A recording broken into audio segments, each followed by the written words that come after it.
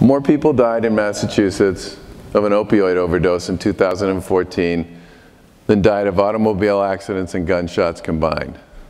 I've often said that you can't put 20 people in a room anymore without finding somebody who hasn't been directly affected by this epidemic. We've always had a problem with heroin addiction. What we're seeing increasingly, though, is traffic from the suburbs. Young men and women that come from the more affluent areas that started on pills, and their addictions have grown to the level that they can no longer supply themselves with enough drugs to satisfy their needs, and they've moved on to heroin. We haven't done anything about this, folks. We're trending in the complete wrong direction unless we have some strong leadership. And quite honestly, as far as this few days of pills, listen, the medical society and the hospital societies really haven't done much to change this right now. Okay, but and it's time for us to do it. And I'm sorry, John, but when the Secretary was speaking about this commitment, when you talk about a 96% co-occurrence with mental health and drug addiction, right? This is who we're talking about. And would you rather have your loved one spending a night involuntarily in a hospital bed, or with me in a prison bed, or in a coffin? I think it's an easy choice for everyone. Okay. The Massachusetts Chiefs of Police Association wholeheartedly supports the governor and these initiatives. We realize that the opiate epidemic and the drug addiction problem that we're dealing with Massachusetts is not a law enforcement problem.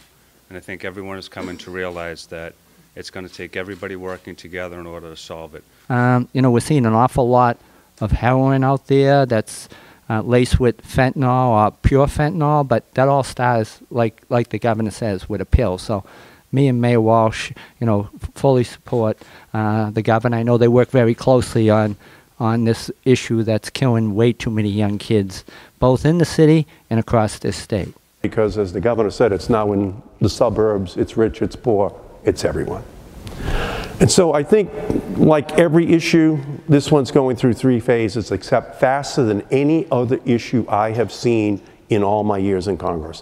1, political education. That has now happened. It happened in pretty much a year and a half in our country. 2, political activation. Look at the people here.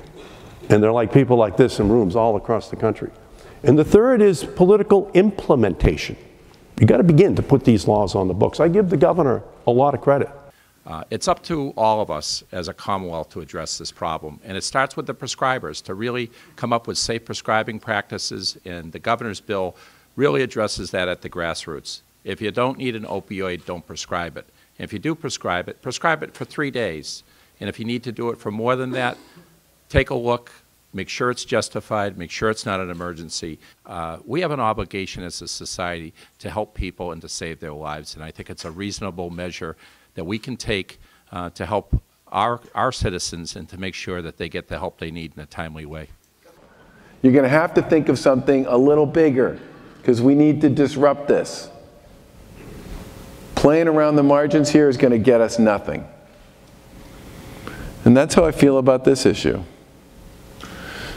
And so we filed legislation twice now that contain a number of pretty significant departures from the status quo. And I'll be the first to admit that they're controversial.